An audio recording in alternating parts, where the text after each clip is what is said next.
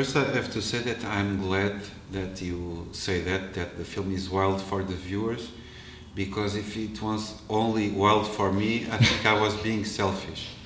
So I want to share this wild thing.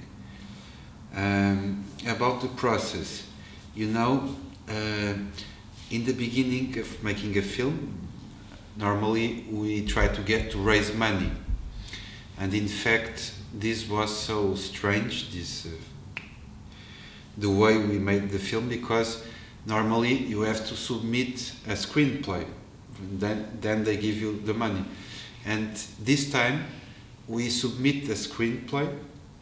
So this was the process. We submit a screenplay that we were saying we are never going to shoot this. This is only like a demonstration. It's like a simulation of what we are going to do, because we, for 2 months or 3 months, we read newspapers every morning, and then we selected 150 articles, and from that we imagined stories for Sherazade, for the Queen of Arabian Nights, of 1001 Nights.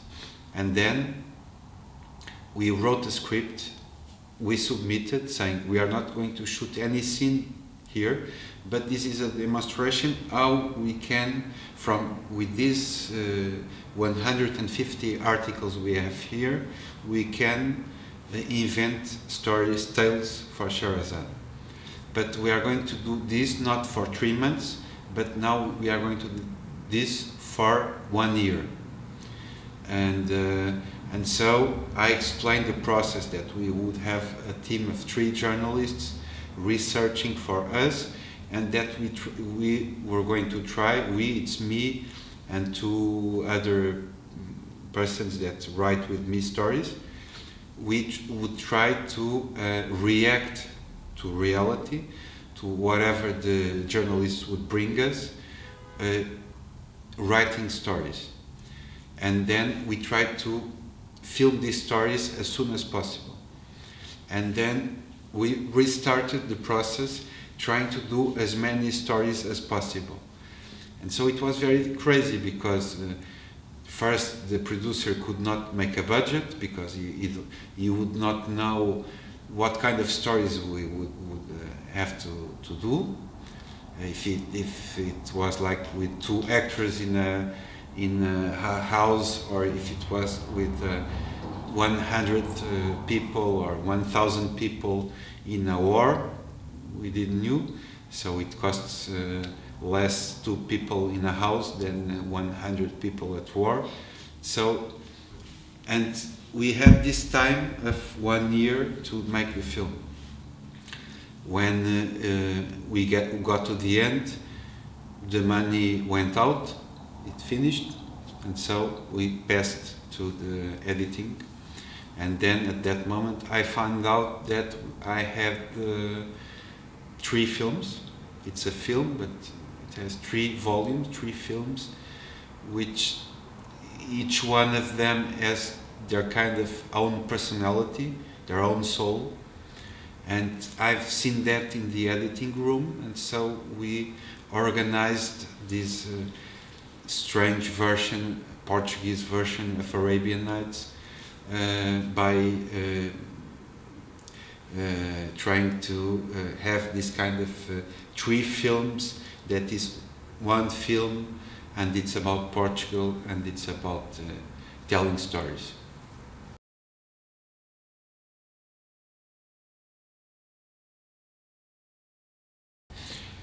Now, I think that if you ask me if there is one I prefer personally, yes, there is.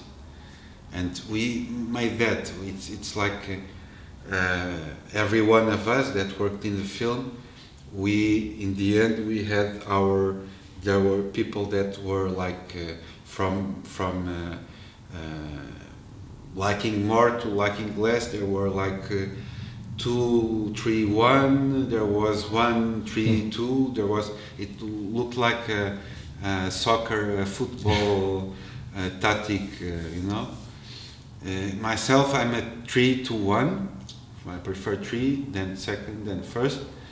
But I don't know if I see the film in different days, I will say the same thing. Because for me, what was most important was that I think that the fact that even if there are things that I can be a little bit less attached, I think that the good thing is this diversity in the film. The fact that we go to many ways of making cinema and telling stories, and that every episode in a way is talking with the others.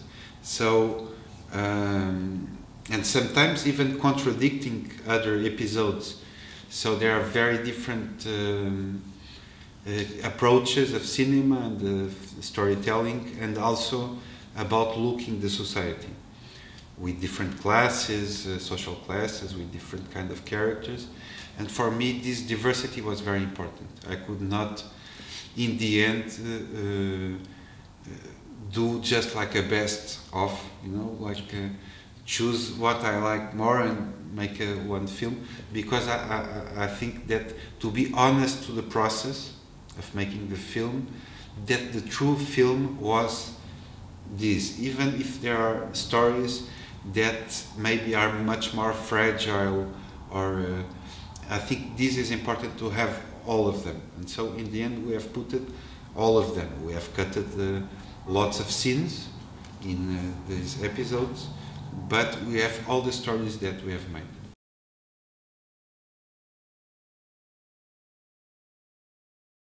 I have this idea, sometimes I have these theories, but I don't think you should take very seriously my theories. But I don't take them, at least. But this theory was that for things to be interesting, normally you have to have at the same time two different things, and sometimes very opposite. Like in electricity you have to have negative pole and positive pole, and then there's charge, electrical charge, because there is something happening in this tension between one thing and the other that look like opposites. And for me this is also important from a point of view of viewer of cinema. I mean, if you're playing always the same note in the piano, I think it's less rich. I mean, it can be very coherent, but it doesn't have any tension, because. But if you're seeing something that, for instance, can be at the same time moving at a very emotional level, and also very ironic, you have two things that are clashing, and in this clash the viewer can be more free to approach one or the other, or to have both, and so it invents a space where the viewer can be a little bit more active than just seeing something that is saying in a very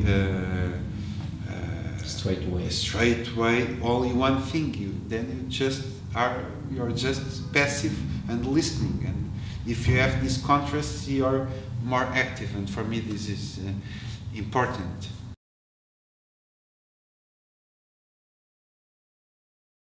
I think for me it happens in most coins, maybe.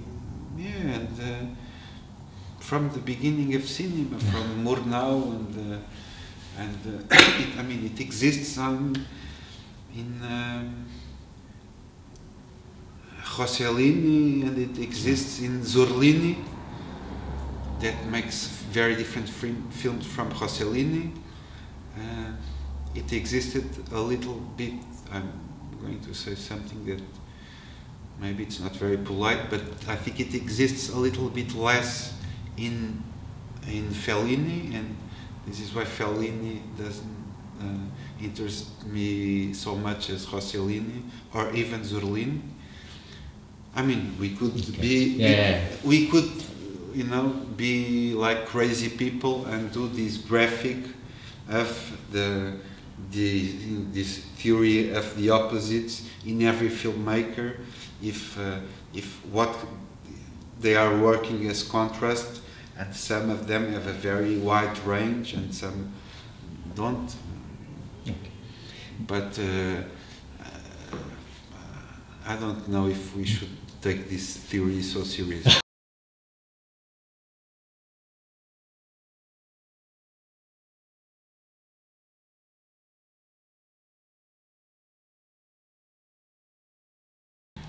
Yeah, maybe. I think yes, there are many issues. I think that you know, these big issues or big themes, like very abstract concepts, they are. I don't deal with them very often because they are too imposing. So I prefer to do something with little things, and then I can see that I'm dealing with a big issue, but I prefer to discover it in the end, not do the opposite, which is to have a big issue and then let's make a film about justice, and then I try to think what can I film trying to deal with this, and I don't do this. Okay, but yeah, I guess justice and another thing which is culpability, you know. Okay. Guilty people, who is guilty, because of course for people that were in Portugal, living in Portugal in these last years, this was one of the big issues that we were discussing all the time, and I think in a very stupid way for me. Because when there are big crises, normally people try to come up with a guilty, someone who's guilty. Like if there is someone that is guilty, the others say, it's okay, now we have all things solved. And I think things of course are much more complex than this, and so I try to make this film where I have the sensation that everyone is guilty in a way, and everyone is not guilty.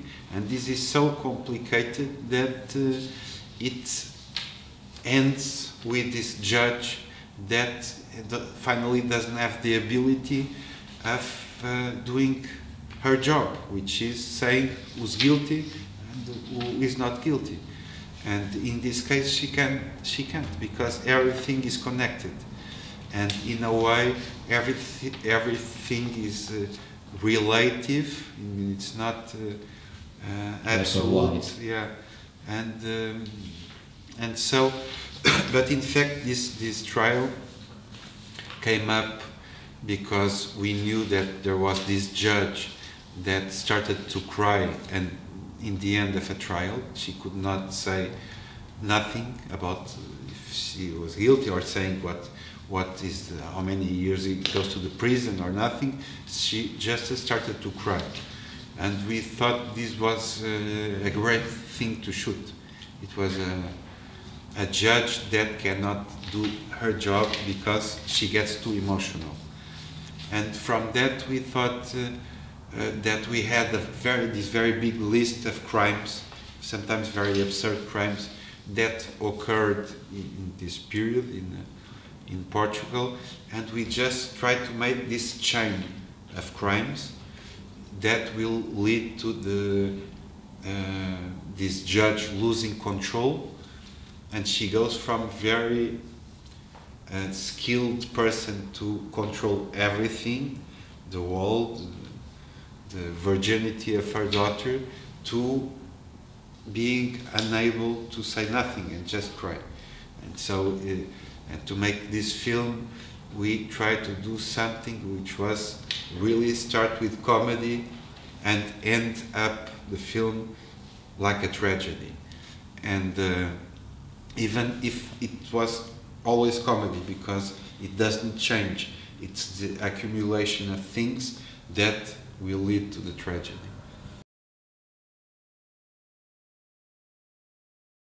If I want to do a science fiction movie? Even outside Portugal. In a way, I think I'm making a science fiction movie every time, but now I didn't. I wanted to do a film many years ago, which was a science fiction film. And I told this, it was really in the beginning, before making the first feature. So no one took me seriously, and I talked to this with a producer, a very well-known producer in Portugal, not mine. At that moment, it was not mine, and he told me that I was crazy, and so I gave up with this idea. And but no, I'm going to do. I think that my next film, I guess it will be a film, a kind of film that I never thought I would do.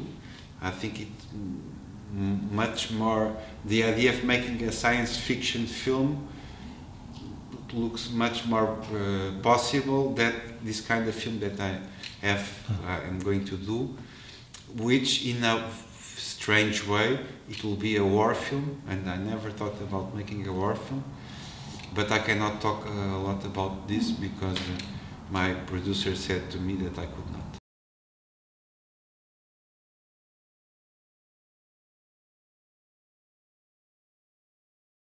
Per favore, piccola, piccola, piccola.